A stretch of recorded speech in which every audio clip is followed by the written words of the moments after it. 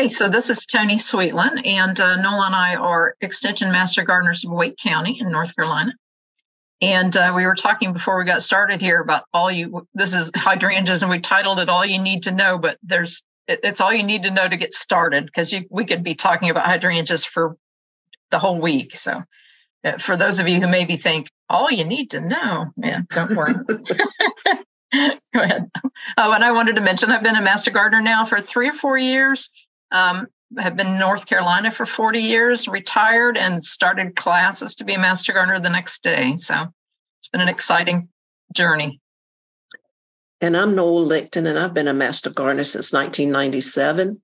And I've lived in Raleigh for 50 years. I'm originally from Eastern North Carolina, Kinston, and have done quite a bit with the Master Gardeners. I do like public speaking. And so that's something that I've always enjoyed. And Toni and I have enjoyed giving this presentation once before, and we hope that you'll enjoy it today. One thing I forgot to mention, if any of you have any questions during this presentation, feel free to put them in the chat. And if it's something that we need to interrupt them for, I will interrupt them for you. But we will also be doing a question and answer session at the end. So if you want, you can hold your questions until then. You'll be able to unmute yourself or just ask the question in the chat, and we'll go over questions at the end. Thanks, Blake. All right, let's get started. Okay. Okay, so these are the topics that we're going to discuss. We're going to talk about when, where, and how to plant, the needs of your soil, care tips, popular types, zone matching, fertilization, how to change the bloom color, blooming times, growing in pots, uses, where and how to prune, issues, and propagation. Hydrangea taxonomy. The kingdom is Plantaceae, Plantea, and the order is Cornalis, and the family is Hydrangeas, and the genus is Hydrangea, and the species is H. macrophylla, H. paniculata, H. quercifolia, H. arborensis, H. petiolois, yes, and H. serrata. Toni? Yeah, so when to plant? I love to plant anytime. So this is one I have to control myself on. Planting in the fall is best when the temperatures start to cool down. If we have a good spring where the temperatures stay mild and don't instantly get to our summer temperatures, then early spring is good. You want to pick the time of day that's coolest. Hydrangea tend to be sensitive to hot afternoon sun. So go for the cooler morning times, or plant if you're planting in the shade. Maybe the shade's okay, but if it gets sun, you want to stay away from that hot sun when they're first planted and most sensitive to it. And then where to plant. They like a sheltered location where they get some morning sun and not the afternoon sun. So they like sun, especially to bloom well, but they don't like that hot afternoon sun, and it will cause them to wilt and scare you to death if they get the hard afternoon sun. You do want to avoid putting directly under a tree, and they tend to get torn up with high winds. So keep them in a sheltered area where they're not getting a direct wind. I have some at the coast, and I can tell you the northeast wind will tear them up and cause them problems. But if you put them up next to a house, especially as a foundation plant, where they're not getting not on the western side of the house, but where they're getting some shelter, they do really well there. How to plant. You want to make your hole 2 feet larger around than the root ball. But when you put the plant in the soil, you want to make sure that the depth of the hole and the height of the plant equals the height of the sides of the root ball. So you do not want to plant it too low, and you do not want to plant it too high. So basically, when you take it out of your pot, make sure that once you put it in the hole and put the dirt around it, the top of the soil that was in the pot is level with your soil in the garden. Soil needs. Augment soil with a large amount of organic matter. Make sure your soil has good drainage, and raise the root ball if necessary if your soil tends to hold water. And always make sure that you have a soil test if you've not had one in 2 years. And that way you'll start off with the right amendments to make sure that you have a well-grown plant. And the pH of most hydrangeas is somewhere between 6 and 6.2, which you'll find out after you get your soil tested.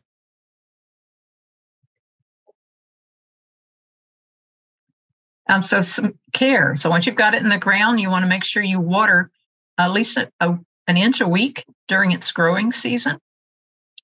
But be careful to try to keep that irrigation off of the leaves and flowers. So don't set up a sprinkler that sprinkles them from above. Instead, either put in some drip or water them at the roots.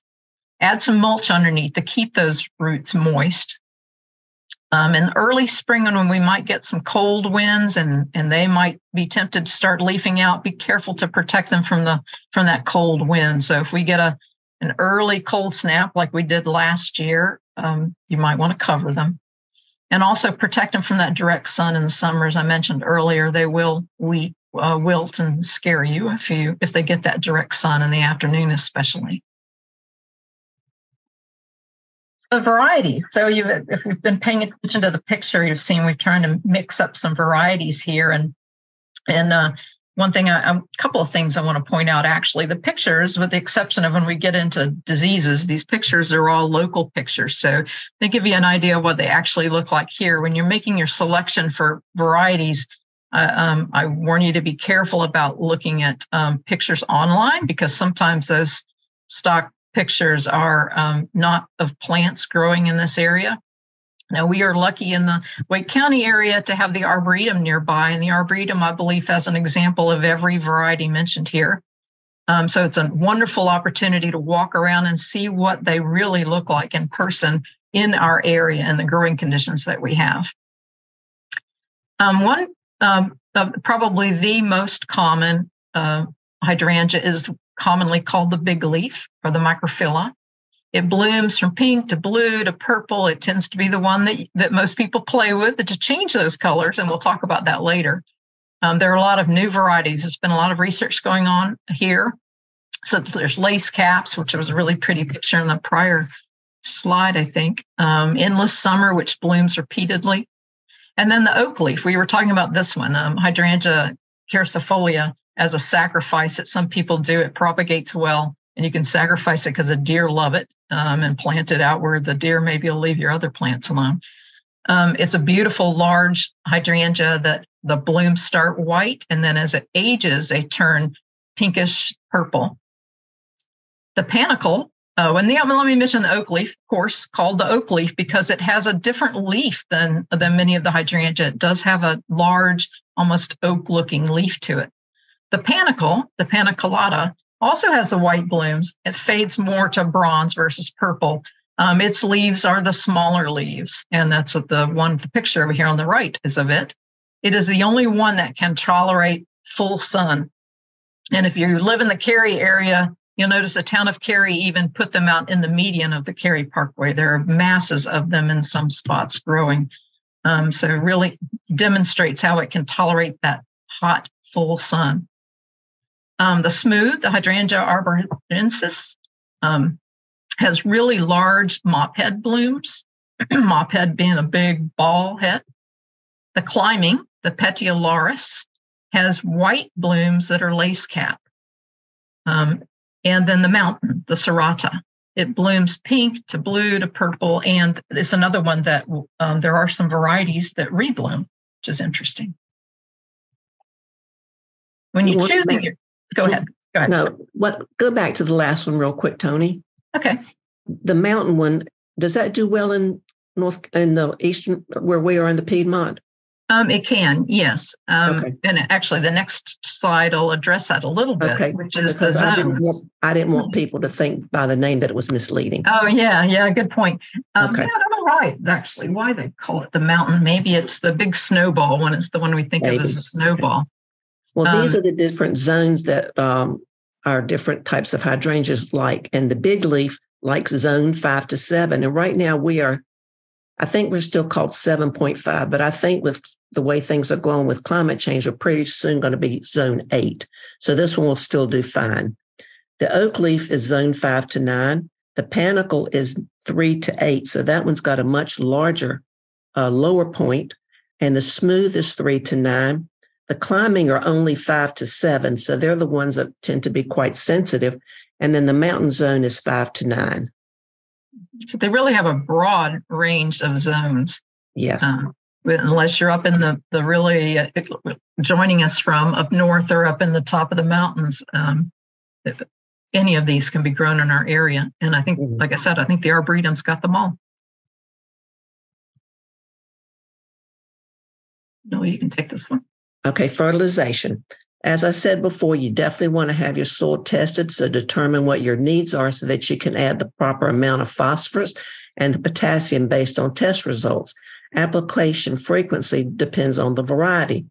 And the big leaf likes several light applications of fertilizer in May, June, and March, May, and June. The oak leaf, the climbing, and the panicle like 2 applications, either April and June. And then the smooth and mountain likes 1 application in late winter or early spring.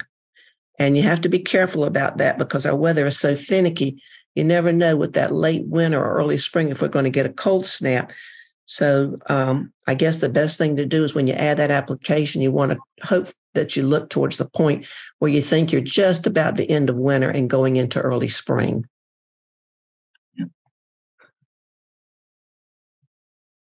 Changing. One thing that a lot of people like to do with hydrangeas is change the bloom colors or play around with the bloom colors.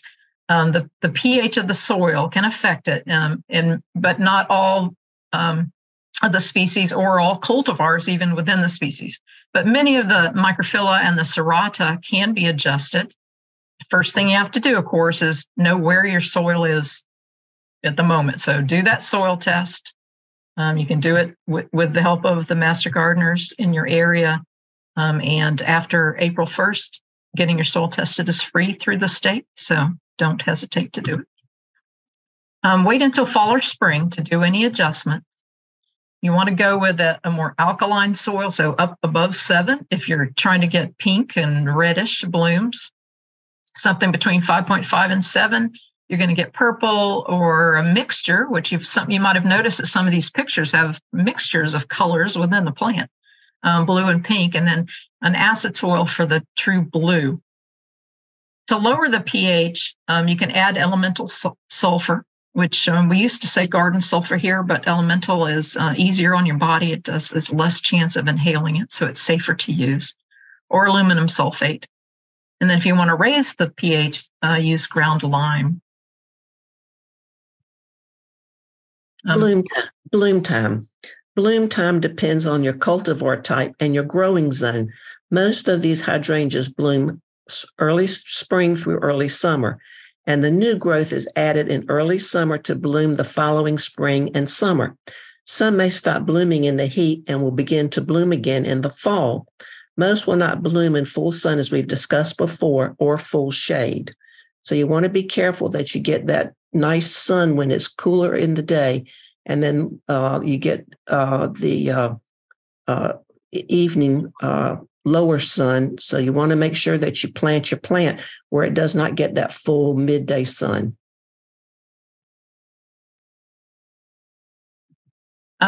Somebody mentioned as we were getting started, attempting to grow one in pots. They can be grown in pots. You just want to make sure that you match the plant to the pot well. You'll need a pot that's at least 18 inches in diameter.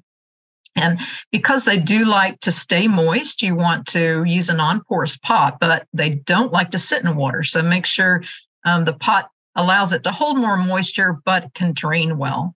And then there are some dwarf varieties out there which make great pot options, like Little Lime, or the one over here in the picture is Tiny Tough Stuff. It's a serrata. Mini Penny, Little Quickfire, which the prior picture was Little Quickfire planted in the ground, and then Buttons and Bows. So there's a lot of work going on to help support growing them in containers. You can use the blooms and the plants in a lot of different ways. They're very versatile. The big leaf, the mop head blooms we've seen them for years in fresh floral arrangements, or they can also be dried. and used in wreaths and arrangements. The plants themselves make good foundation plants if you put them on not on the western side of the foundation, so they don't get that hot afternoon sun. They make great hedges, or they can be standalone specimen plants. You see this oak leaf hydrangea here on the right. Looks to be maybe a foundation plant or a hedge, but the oak leaf is known or very commonly used as a bit of a hedge plant. They do lose the leaves in the wintertime, but they make a beautiful boundary plant. Pruning. Deadhead will prolong the bloom time cycle. Leave the early fall blooms until they begin to fade on their own to discourage growth as freeze approaches. And you want to give your plant sufficient room to avoid having to prune them. And then you want to remove any dead wood. When you plant your plant, it will give you what the approximate size width will be. Therefore, you want to make sure that even the plant, because it is small in the beginning, may look kind of puny when you have so much space in between them. But when you plant your plants, you want to make sure that when they're fully grown, that they are now having enough room surrounding them, because if you crowd your plants, they're not going to be able to, I guess the best way to describe it is they're not going to have enough air circulating to keep them dry, because you don't want that water sitting on the leaves, and also will give them enough air to surround them to hopefully avoid any diseases. So I want to, Noel, point out the picture over on the right is a beautiful example of a Macrophylla lace cap. And a question which I've had now twice as a master gardener is, I have this hydrangea growing in my yard and it never blooms all the way. And then they show me the picture and it's a beautiful lace cap. And what they were expecting was it was going to be a mop head, but the lace cap, only the outside petals open up and the middle stays not open. It's beautiful, but if it's not what you expect, then you think there's something wrong with it. So, all right, issues. So this section is the one area where I didn't just get pictures that were from our area. Most of them came from the University of Florida, but the hydrangea do have some issues. And the good news is most of them can be avoided through good gardening practices. And this plant here has a root rot, which you can see the wilting on the left-hand side. Probably the biggest issue which people have with hydrangea is my hydrangea is not blooming. And that can be for several reasons. One, they may have pruned it inappropriately. And you'll hear people talk about, well, I don't know if it's old growth, new growth. Big leaf, oak leaf, the mountain, and the climbing hydrangea bloom on old growth, which means old growth during the bloom season means it's growth that it put on last year. So if you go after your big leaf has gotten too big and you go in and you cut it back in the fall or the very early spring, then you have just cut off the branches that were going to bloom that year. So you'll end up skipping a year. The panicle and the smooth, on the other hand, they bloom on their new growth. So they're going to not bloom as early as the other hydrangea because they've got to get that growth on, but it's going to be the growth that it put on in the spring. So if you're not sure what you've got, then one way to maybe look for the clues is that if it blooms later in the spring or summer, if it doesn't start blooming until the summer, then it's probably blooming on new growth, and you need to be careful not to be pruning it in late spring or early summer. Another reason that very common reason, it hit us really hard this past year for no blooms, is the bud damage due to the weather. We basically had a nature prune all of our hydrangeas last year because they came out with that early growth because we had some nice mild weather, and then we had a shocking freeze, and it basically killed off the buds, the ends. You can have too much fertilizer, so that encourages the leaf growth, but not the blooms. If, just like most plants, you can either have too much shade or too much sun. Deer damage, deer don't know when to prune, so they go in and just prune your plant whenever they're hungry. And then the age of the plant, and I included this is a climbing hydrangea, the Petiolorus. here on the right, and I included it here on this page because it is one that really needs to be 5 or 6 years old before it starts blooming. When it does, it's very pretty, but subtle. It's not as showy as the other hydrangea, but it definitely takes its time getting to blooming. There are some diseases, blight and mildew. The blights, you see these spots. This is a blight over here on the right. This is commonly called a gray mold, the I don't do Latin well, so I'm not going to attempt to say it. Powdery mildew. You'll see yellow areas on the leaves, and they might even go purple, the white cottony fungal growth on the lower surface of the leaves. Leaf spot, the tan spots with reddish brown. This is a leaf spot in the picture. There is one, the virescence actually affects the flowers, so they turn green and stunted. And there are several viruses or ring spots where the leaves are mottled and yellow spotting. The plants can even get distorted. The good news is that the same practices help you avoid these diseases. As Noel had said earlier, be sure to give your plants plenty of space to breathe. You want the air to be able to circulate so that it lowers the humidity around the leaves themselves. But at the same time, you want the soil to stay rather moist. So your practice around water needs to be good. You need to water early in the day and keep that water off the leaves. Don't be spraying the leaves as you're watering. Instead, focus on watering the soil and do that early in the day. And if you have any leaves that start to show some problems, powdery mildew is probably the most common, do take those leaves and blooms, or even the plant if the entire plant is affected, and remove it and destroy it. Don't put it in your compost, put it in your yard waste, and don't encourage its growth within the garden. All right. Propagation. Toni, I'm going to let you talk about this. And I'm going to put a plug in here because this tray, it's in the picture. Is someone trying to ask a question or need to mute themselves? Yep. So they were trying to ask a question. I just muted them though. Okay. So this tray and the tags and all here is a result of a propagation workshop that I did at the Arboretum. If you get the opportunity to do the softwood stem cutting propagation workshop, I strongly encourage it. And you get to walk around the Arboretum and take your cuttings from the Arboretum. And as I said, there's every variety of hydrangea there. So it's a great opportunity. But the hydrangeas are a very fun thing to propagate. There's a lot of the success rate is high, so it's a fun thing to do. They're best done by leaf cutting. You do want to be careful that you're not trying to propagate a plant that's covered by patents, and there are some out there. Some of them, like endless summer, I think might be. So watch that.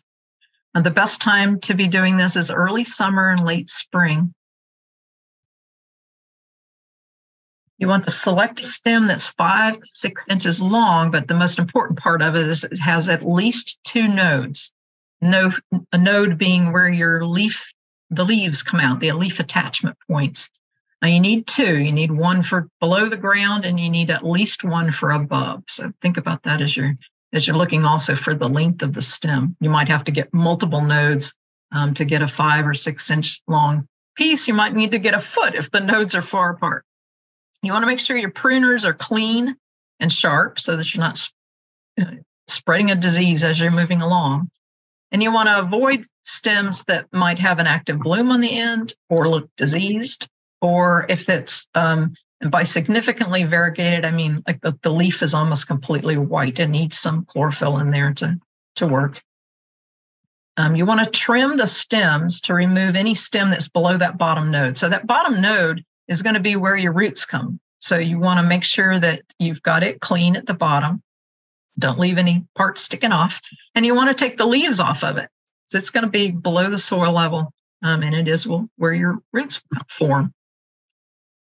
Now, some of these, especially the big leaf hydrangea, has huge leaves, so you can reduce the size of the leaves that you're going to leave above the ground by cutting each of those in half. That one, it helps give you better space within your propagation table, but it also reduces the stress on the cutting. You want to dip that bottom node in rooting hormone. This picture here is just an example. I don't necessarily recommend that brand or anything. It's just the one that I found to take a picture of. You want to place the stem into a moist and sterile soil mixture. You want that mixture to be rather light, not just our heavy clay, but a nice sterile mixture. And put at least that one node below the soil line, and then 1 or 2 nodes above the soil line, and just kind of secure it in there. You don't want to smash it down in. You just want to make sure that the stem has contact with the soil. And then cover it with a dome or with a piece of plastic. People get very creative about what to use. This is an actual dome for doing this kind of work, but you can use you can just use a pot and put a plastic drink container over it, anything that's going to hold that moisture in. You want to keep it moist. You want to put it in some shade so it's not getting sun and getting hot in there. And you want to just keep it misted. It's nice to see some condensation along the top of that plastic dome. And then water it from below so the root, where the roots are going to be growing at least, stays nice and moist. And then as you start to see growth, you'll actually see some leaves start to form. You'll see the leaves that you cut off get nice and firm. Then you can start to remove that plastic or dome and increase light a little bit, but always keep it in the shade. And then as the plants actually start putting on some growth, then you'll want to move them to larger pots and then keep growing them up until they're large enough to put in the ground. And that's actually it. So let's stop for questions for a second. Okay, for sure. We did have quite a few questions come in throughout the presentation. One thing Marilyn asked was, why avoid planting directly under trees? Is it because of root competition? Yeah, root competition, and also that's not going to be usually a great air circulation area where you're getting that shade and also trees block the moisture, the water, the rain, the actual rain on it. So there's multiple reasons. And it's also not been able to get a little bit of sun that it needs. Yes. Yeah. So reduced blooms. For sure. Okay. Marilyn also says, if you're transplanting, I can see plant in a cool time of day or in the fall or early spring, but if it's been in a pot, why does this matter? It just reduces the stress level. But I mean, you're right. If it's a hot day is tough. Hydrangeas are just very sensitive to the heat and the direct sun. So, avoid, and you'll see them in the ground just wilt down at the end of the day. And you know that's adding stress to that plant. So you always want to go for the less stress for you and the plant to avoid that hot sun. Yeah, for sure. If it's too hot, then you're going to have to be out there watering it too. That's right. Might as well do yourself some favor. So that's a good point, Blake, to think about not just the day that you're planting and what that condition is, but what the conditions are going to be for the next week or 2 weeks as that plant's trying to start to adjust to its new environment and get some roots out beyond that pot. And it can be hard for it to do on a hot day.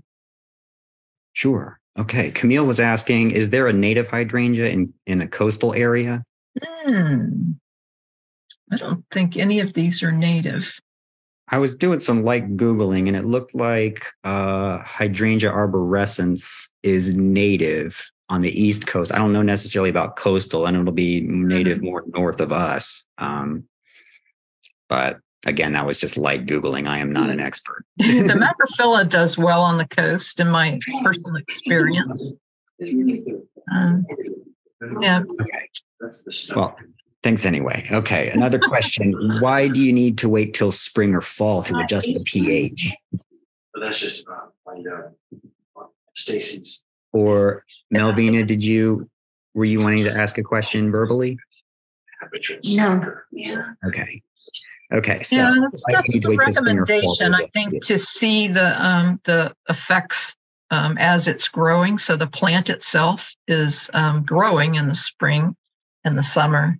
So your adjustments, they affect the plant immediately, or sooner, I should say, at least, versus if you wait till the fall. Okay. Melvina asked, are you familiar with the city line variety? And if so, do you know if they need additional fertilizer? City line, I am not familiar with that. I don't know. Noel, have you heard that one? I've never heard of city line. Is it? It sounds like a cultivar, perhaps. Yeah.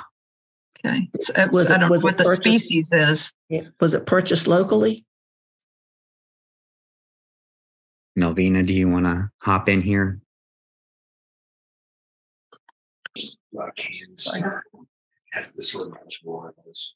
Sorry, it is a cultivar, and I moved it from Connecticut. Oh, It gets very purple, vibrant flowers. Yeah, so it's a macrophylla. Yes. Yes. So what? And utility stuff. The cultivar names are Rio, Paris, and I can't remember what else. Yeah, so if I remember right from that chart, I'd have to go back and look, but the macrophylla is 3 times, right? No. yes. Yes. Mm-hmm. Yeah, so 3 times March. So you would follow the big leaf recommendation to do the light of application of fertilizer March, May, and June. The 5.5 to 6, and then do 3 times. Okay. Yeah. Thanks. You're welcome. Okay, great. All right. Marianne asked, will they grow in full shade? They won't bloom well in full shade. I don't have any that do well in full shade. No. Unfortunately, They need just a little bit of sun, morning sun. It can be filtering through some trees, but they need some sun to bloom anyway. Yeah, and the more sun you give them, the more flowers you'll get, for sure. Okay, Ellen, it looks like you have your hand up. Do you want to unmute yourself and ask a question?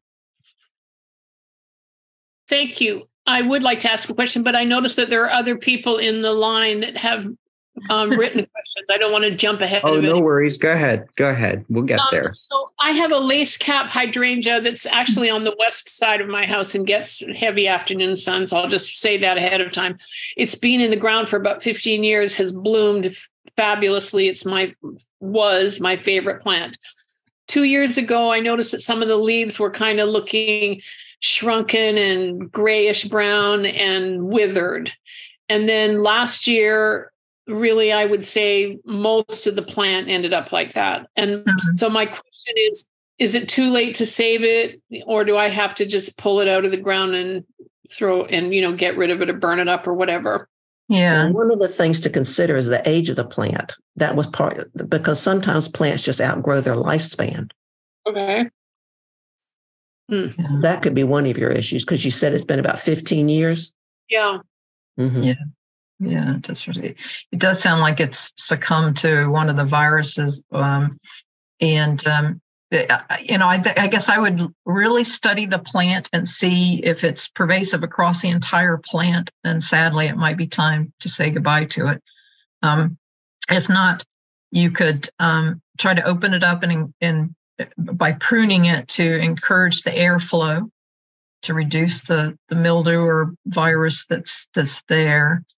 Be sure to pick up any of the leaf litter that's around it that could contain whatever disease it has and destroy that, just to give it maybe one more chance. And sometimes I know that macrophylla can tolerate, you will lose a bloom cycle, but they can tolerate a really pretty severe like renovation style pruning. You might try that before I was you wondering discard about that under a really severe pruning. Mm-hmm. And if I did that, if I decided to go that route, which I'm very tempted to do, could I do that now? It is a macrophylla. Well, is it not blooming for you any longer in the state that it's in now?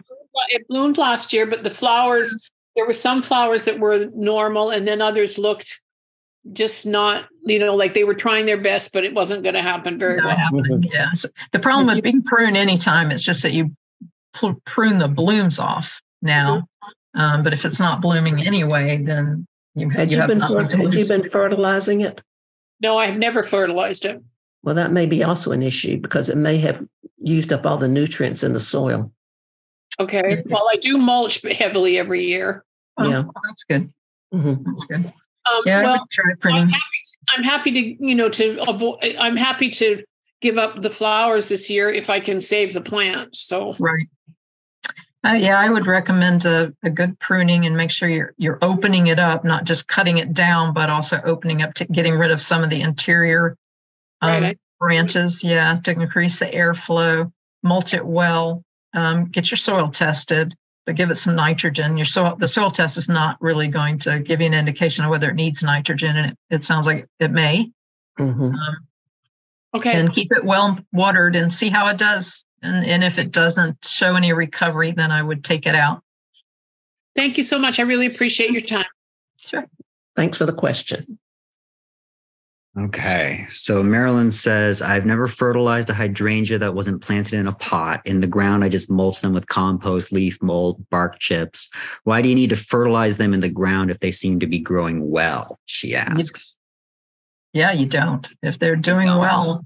And she's also giving it nutrients by using that leaf mulch. That's right. Yeah. So you're adding nitrogen when you do a good leaf mulch on it. So you're naturally fertilizing, which is fabulous. Yeah. Yeah, for sure. And your point, Marilyn, that you feel like we fertilize too much and it ends up causing algal blooms in the waterways. Yeah, that's for sure a thing. Absolutely. But if your plant's growing just fine, there's no reason to give it any more. It already has everything it needs. Yep. They love hydrangea, love compost, which is wonderful fertilizer. Excellent. Okay. Kate has an interesting question, and I'm wondering if you've heard anything like this. She said she had limelight hydrangeas pruned back last winter because they got huge. And when they came out the following summer, the blossom heads were almost grotesquely huge, just about twice the normal size. She wants to know why. And she also says that she didn't do any pruning this year. So will they go back to their normal size? We want to hear, or we want to report back. Yeah, honestly, that's really interesting. I don't really know. I mean, pruning stimulates growth. So it may be that you pruned it at the appropriate time to stimulate that growth that generated the bloom. I expect that if you didn't prune, it's not going to have those gigantic blooms, but I want to hear. No kidding. So Rachel's asking, can you propagate anytime, spring or winter? It's better to do it in spring when the plant's actively growing. It's not growing in winter, so it doesn't. You want that high growth time. Yeah. Okay. Like we talked about, you want to make sure the cuttings that you take are ready to be propagated. And in the winter, they're somewhat dormant. Mm-hmm. Yeah, the juices are flowing down to the root versus you want them flowing out to the leaves. Mm-hmm. Okay. Carolyn's asking, how large is large enough to plant in the ground? That depends. I think it depends on where you're putting it and what kind of protection it has. So I happen to be on this picture, that plant to the bottom there. In my yard, if I'm putting it in the backyard where it's not going to get deer pressure, and I don't have large dogs running over it, I've got small dog, I could put that in the ground. I'd be ready to put that in the ground. So about that size. But if it's going in an area where you've got an animal that's potentially going to run through there, or you've got deer or rabbits. I have terrible rabbit problems. In that case, you want the plant to get large enough to be able to defend itself a little bit. For sure. Another consideration is that smaller plants establish themselves quicker than larger plants. So you won't have to be watering them in as long. But again, like you said, Toni, if you've got an animal, maybe you do need a big one so it can handle anything that comes in. That's a really good point about the smaller plants tend to establish better than large plants. We're all tempted to buy the biggest one we can find, but it's better to go in the other direction. That's true. In many cases. Definitely. Okay. So Tracy's asking, what do we do when the plant has Cercospora leaf spot disease? Yeah. And I mean, is that pervasive? It can be pervasive. So, the practices, you want to first try to contain it without chemicals. So you want to open it up, get the airflow, destroy any affected leaves. But then you may have to seek out a fungicide that you can put on it. Unfortunately, it's not really common. It's not, at least I've not experienced this with a lot of hydrangeas. So that's the good news. But the bad news is once you have it, it can be difficult to get rid of. But the important thing is the airflow, keeping moisture off of the leaves and destroying any leaves that are showing it, getting them out of your garden completely. Sure. And you want to make sure that it's not near another plant that it would pass the infection along. Mm. Right. Well, then while people are thinking about the other questions, Blake, I'll just mention that we are NC State Extension Master Gardener volunteers from Wake County. And Master Gardeners are available to answer questions Monday through Friday from 9 to 12 and 1 to 4. You can call us. You can come visit us at 4001 Caria Drive, which is off of Pool Road in Raleigh. You can email us at mgardner@wakegov.com. And then we have a website, gardening@ces.ncsu.edu. And I mentioned that it was, I warned people about using stock photos and making their plant selection decisions based on stock photos. Sometimes those photos are from Cape Cod or someplace like that where the conditions are so different than we have. One, in addition to physically going to the Arboretum and seeing the specimens there at the Arboretum also has pictures of plants in their I don't remember what it's called, their toolkit, but also at gardening.ces.ncsu.edu, we have a plant toolbox. And you can do a search on the different species there, and there are pictures available. And also we'll give you the details on how to plant and what the zones are, what conditions it likes. So there's a lot of detail in the plant toolbox. I encourage you to visit that. And I think you're talking about on the JCRA website, the one that's called Showtimes. Showtimes, perhaps. Yeah. And also remember that these are only for that we only answer questions for home gardeners. We don't do anything for commercial gardening. Right. But we are physically sitting there ready to take questions and welcome them. So absolutely. Okay. Well, I think that is all the time we have for today. So thank you, Toni and Noel, for giving this wonderful presentation. It was our pleasure. And thank you so much for inviting us. Yeah. I have one question, please. Sure. Oh, okay. Sorry, it's Mel. I have a climbing hydrangea, which tends to go wild. I send the runners back up the trellis, but it goes out into the yard. Do you have any suggestions for containing it? I know they're slow growing. Yeah, they are slow growing. I have this one here. So there's a trellis hiding underneath that plant there. And you can even see over there on the right, down at the bottom, there's a bit of bloom remains. It bloomed this year for the first time in 5 years. Yes, they are slow growing. Yeah, they're slow. I prune it a little bit just to cut it back and keep it. But I don't know of any other way other than what you said. You kind of turn it back onto its trellis and give it a little pruning in time. I usually share them. Yes, and remember that they propagate well, so it's a good opportunity to propagate when you do that. They basically propagate themselves. Yes, yes, and this one, because of the way it grows, you can do that same kind. Well, I don't remember what the term is now, but I should know it. When it touches the ground, you can root it there. Put something on it where it's touching the ground. Yes. And you can root it right there in the spot and then cut it and dig it up once it's established. In my experience, it roots itself when it runs along the ground. Yeah, it'll start to take over. Yeah.